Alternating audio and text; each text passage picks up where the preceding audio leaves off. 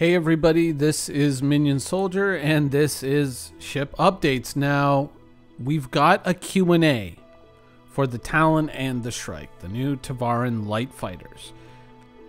A lot of questions out there. How are these ships going to work out? CIG has provided some answers. So, like we used to do with the Q&As, we're doing it again. We're going through them, commenting on it. So, without further ado, take it away, Minion. Why, thank you, Minion. All right, let's begin the Q&A for the Asperia Talon. Question 1. Where does the Talon fit within the hierarchy of stealth ships compared to the Eclipse, the Prowler, Saber and Raven, and Hornet Ghost? Answer. The Talon is not a dedicated stealth ship like the Eclipse and is positioned as a ship with stealth features. So it will sit between the Saber and the Ghost in the examples listed above. So, I mean, it is kind of a stealth ship, but it's not, you know, if you look at the Hornet Ghost, the Hornet Ghost is it was a dedicated medium fighter that got reworked to kind of get stealth features into it, whereas the Saber was built from the ground up as being a stealth ship. They're putting it somewhere in between those two. I mean, it's when you're a glass cannon, it's probably going to be a strong thing to have. But if you're thinking about doing outright stealth missions with it, you're probably going to get more performance. If being unseen is your primary goal, the Saber is better. And technically, the Saber with 4 size 3s kind of fills the slot that this thing proposes to take. It's kind of like a cheaper Saber, I would call it. A discount Saber. Alright, question 2. How aerodynamically capable is the Talon, both in engine and realistically? The Talon handles better in atmosphere than it looks at first glance due to its low weight and relatively aerodynamic wing profile. Just don't look at the nose. Not entirely aerodynamic there. Alright, moving on. Is there an incoming missile mechanic rework that justifies a light fighter with 24 size 3 missiles? Answer.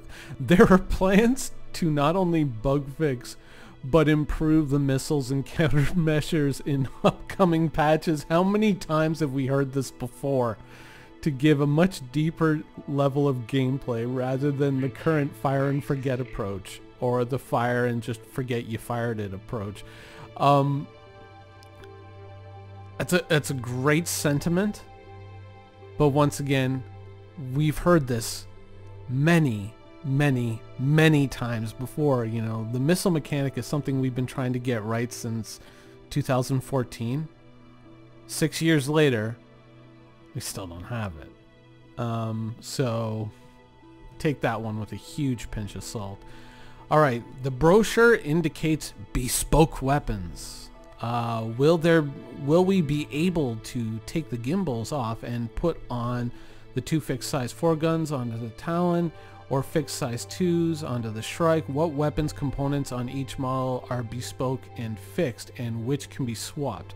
The wing-mounted weapons that come with the Talon are Asperia recreations of Tavaran weapons, much like those found on the Prowler, and can be swapped out with other standard weapons. Good. The missile racks on the base Talon are swappable, however the bespoke missile racks on the Shrike cannot be replaced, though the missiles themselves are customizable as usual. So, no real shocker there.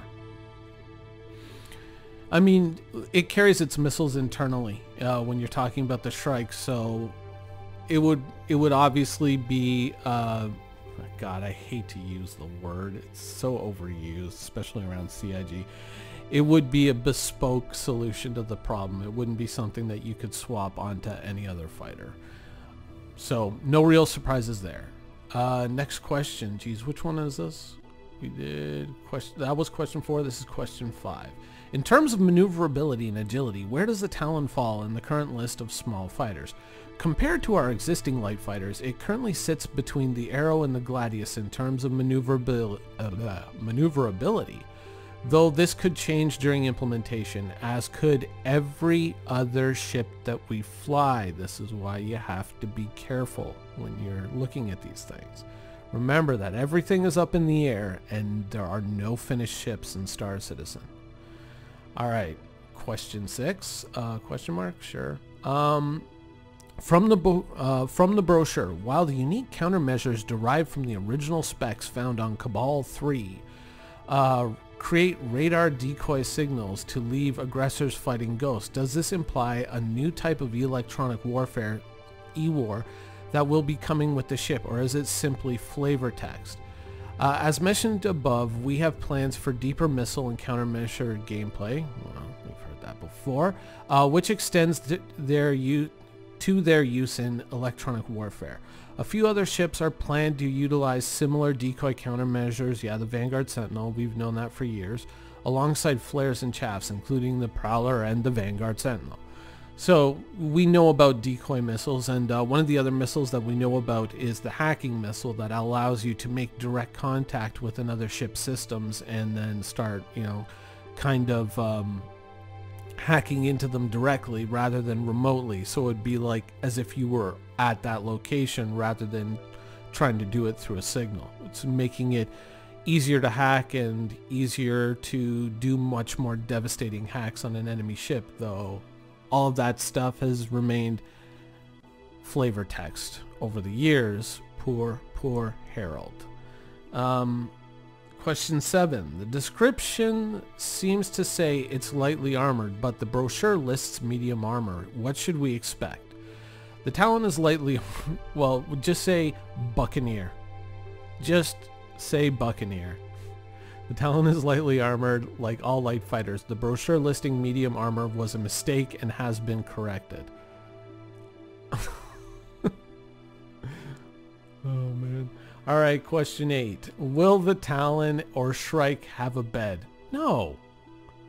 The cockpit escape pod looks like it has space for more than a seat. Does the Shrike have any interior space? Yes, of course not.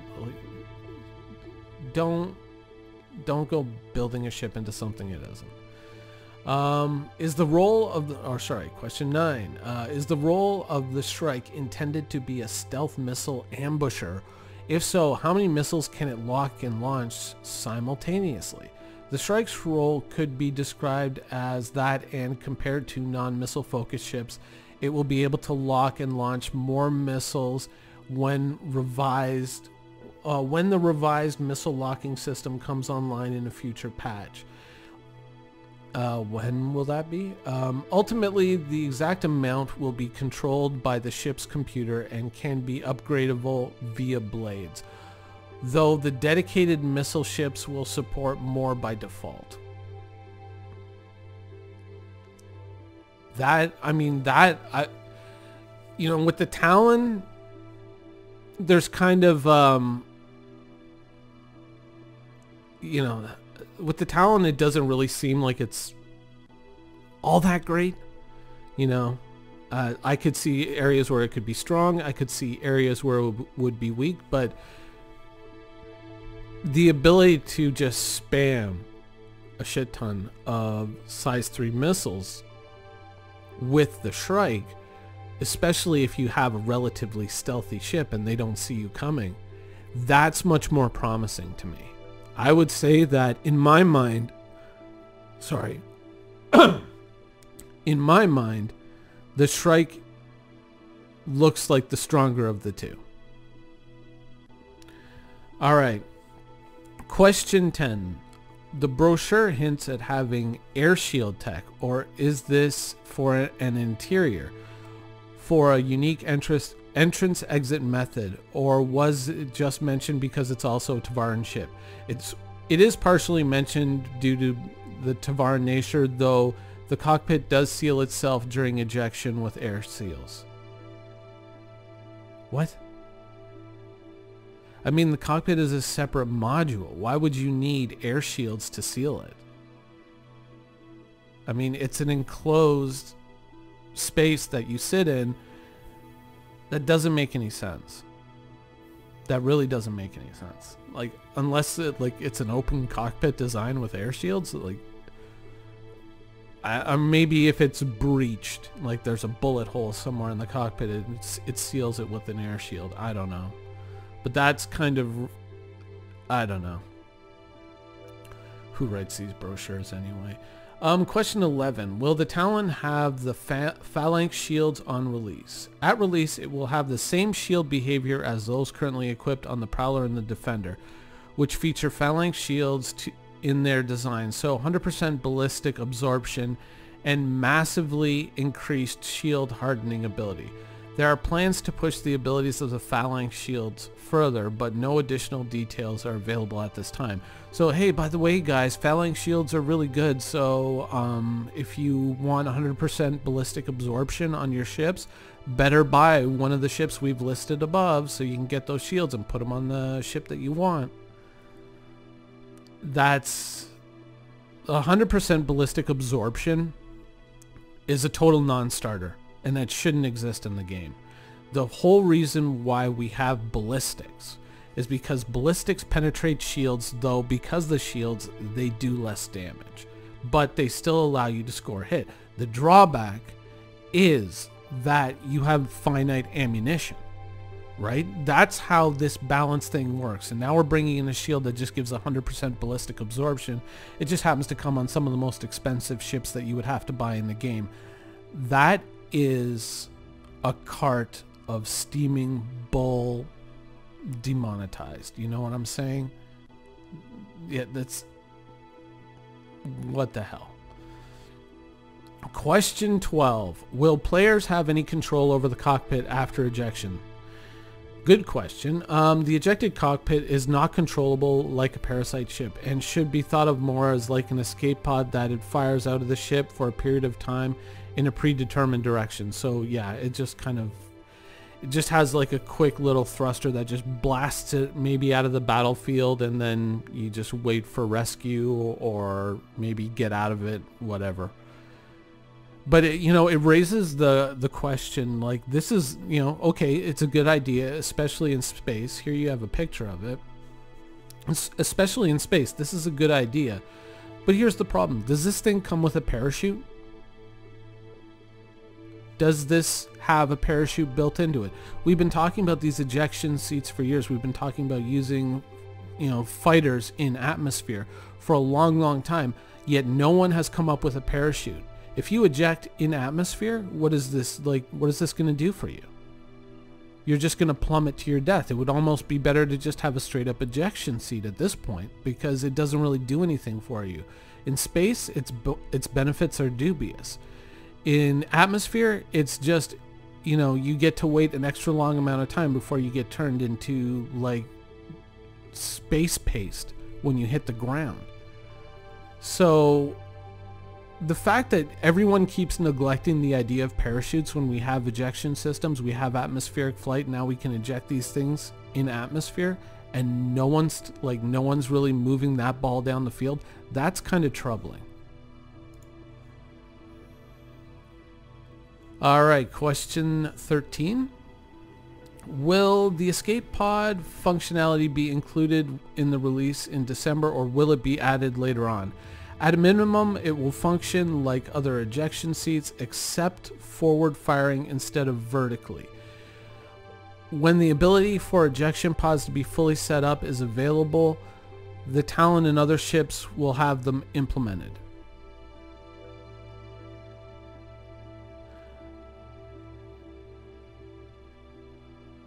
So what you're saying is we're not really sure that the ejection pod is going to work, so we're just going to make ejection seats on this fighter that fire you forward, and then the whole pod ejecting will come in potentially later. Why don't we just put ejection seats on everything at this point? Everything with like a traditional fighter-like cockpit. Like, why is this even a thing? And, instead of worrying about, oh, this ship should have an ejection seat, why don't you just put damn parachutes in the game and do something smart rather than overcomplicating something that doesn't need it? You're inventing a problem that doesn't need to be solved. Every fighter, at the very least, should have ejection seats. Bigger ships have escape pods. This should have an ejection seat. It's not rocket science. All right. Final question. How will the Talon differ itself from other fighters? Compared to other light fighters, the Talon splits the difference in firepower between a stock Gladius and a Buccaneer, favoring fewer but larger weapons. Agility-wise, it's between the Gladius and the Arrow. It is often very much user preferences between these ships, or very much user preference between these ships. So it fills a gap in the lineup that promotes choice in game. It doesn't really fill a gap in the lineup. It just thickens the choices. It just gives you more options. Oh, do you want a Gladius? Do you want a Buccaneer? Do you want an Arrow? You know, those are the most maneuverable, arguably, fighters in the game currently. And so they're basically saying, here's another one down at that low end, which is, I mean, it's good, but ultimately, here's the big problem with Star Citizen is, you know, and I made this case a lot of times, fighters have limited usability in Star Citizen. They have much more usability in a game like Squadron 42, but as, you know, we keep saying, you know, we keep funding Star Citizen. It goes into Squadron 42. Hopefully it benefits Star Citizen down the road. Fingers crossed that everything is transferable and everything works, because there's a lot of cool shit that we see in the previews. But the problem is that we're putting so much energy and so much time into basic fighters, and realistically it's almost like we're building so much into a part of the game that eventually most players are just going to evolve out of and never look back, and that is where we're putting most of our efforts. There's a lot of cool fighters in Star Citizen already, and you know, I'm not going to begrudge anybody buying this. You know, you get what you're going to buy what you want to buy, and you know, you're not going to listen to me either way. But we have, like, honestly, we have too many fighters in the game. And as people get into the persistent universe, which is what we're funding, they're going to start to find that fighters aren't the ship that they end up flying the most. The ship that they end up flying the most is going to be their Cutlass, their Freelancer, and up. You know, things like the Connie, hopefully things like the Corsair in the near future, stuff like that. That's where a lot of people are going to be really kind of getting their work in. And so I really don't see the point in another fighter. And my suspicion is that we're probably going to run into like a gang of people in Squadron 42 that use Tavaran fighters, and that's why this is here. It's like, oh, it's the Tavaran gang, dun dun dun dun, let's get them. You know, that's why this is here. Because otherwise, having one cool Tavaran ship is fine, but you know, there are plenty of ships in Star Citizen, and we have a massive work debt in terms of ship building out and, you know, completion in the universe, because once again, there are no finished ships in Star Citizen. All of these ships are still going to need a once over, and maybe in some cases a twice over, once the game kind of solidifies and we realize universally what works and what doesn't work. You're probably going to see a number of ships that need to go in for a second or a third rework. Some of them have already gotten considerable reworks and they're still not finished. And so every time we bring out a ship like this, you have to remember that, you know, when CIG says, oh, this ship is done and this ship is done, none of them are finished. And there's a tremendous work debt being built up on all these ships that is one of the things that I think low-key troubles a lot of players, is that it's this kind of, you know, almost flippant disregard for, you know, the work that still needs to be done. It's just like, oh, well, let's just add to the pile. You know, let's just debt finance everything, you know. it's a cool ship. That the Shrike, you know, kind of coming up with 24 missiles and what's the potential of missiles that you can lock, the stealth capability, I really like that. As an ambush predator, I dig that. But it has to be said that, you know, every time we come out with a new concept ship, we're just adding more work to the pile, and it doesn't seem like the pile is getting all that much smaller. You know what I mean? It seems like we're adding more to the pile than we're taking away. So maybe it's time, when ships like this come up, maybe it's really time to start thinking about, let's build it as a variant of the, you know, whatever. Let's build it as a variant of this. Let's build it as a variant of that. I mean, it's a cool idea. It's a cool concept, but arguably, I would have rather seen a fighter built out of the, like, I would have rather seen a heavy Tavaran fighter built out of the Prowler rather than this. My 2 cents. Anyways, I'll give it back to you, Minion. I think that, you know, when I look at all the new ships coming out, of course, all of us, we're just regular people. We get excited when we see cool new spaceships. It's perfectly natural and perfectly normal. But I have to admit that, you know, when I talk to players, and I talk to the guy who owns the Banu Merchantman, talk to the guy who owns the Endeavor, who owns, you know, whatever ship that we just, that seems to just be forgotten in the pile. And then I see something like this coming up. There's a certain amount of, I don't know, like almost a guilt that I feel. It's just, you know, because it's kind of like everyone's having a party and then this person is just never invited or always forgotten, you know? And you know, when we look at ships, once again, when we look at all the ships and CIG says, hey, we've gotten all these ships into the game. Well, let's be honest. Let's be completely honest here. Really, no, you haven't. You've gotten the baseline version of that, and there's a whole bunch of work that yet needs to be done for that ship to be fully fleshed out.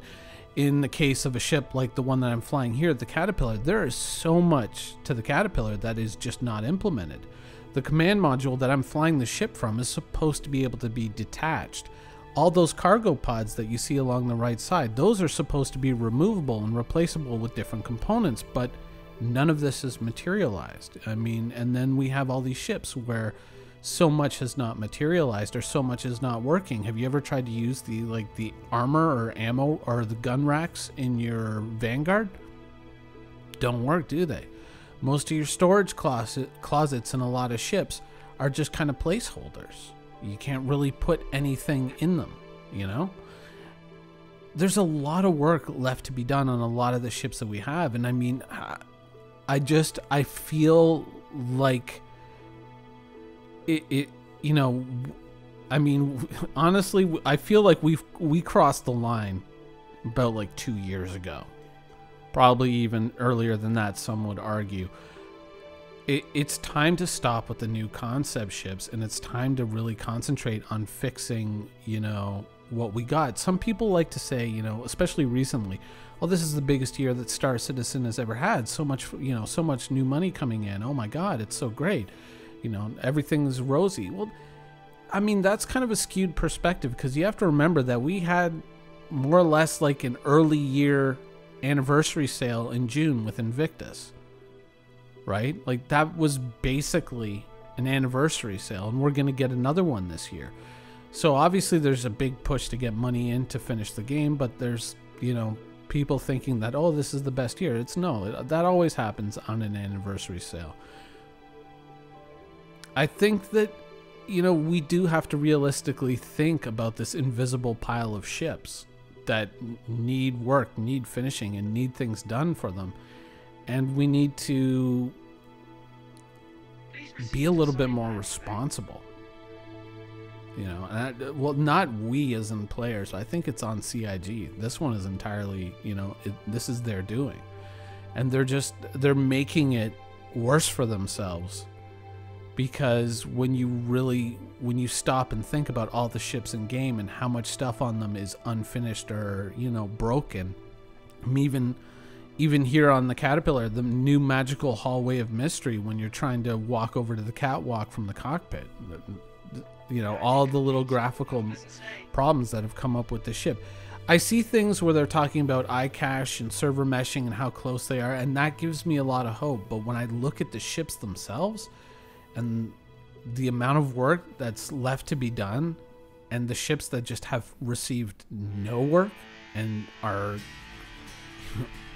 years and years old versus a ship that really we didn't need, that's just been pushed to the front of the line. As a, you know, I'm speaking for myself here, but I don't like that. I really don't like that. Anyways, Talon Q&A.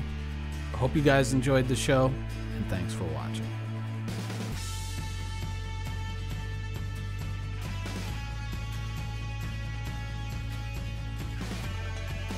Thank you for watching. So if you want to keep up with the latest and greatest in Star Citizen and Squadron 42's development, please follow us on our social media channels. See you soon.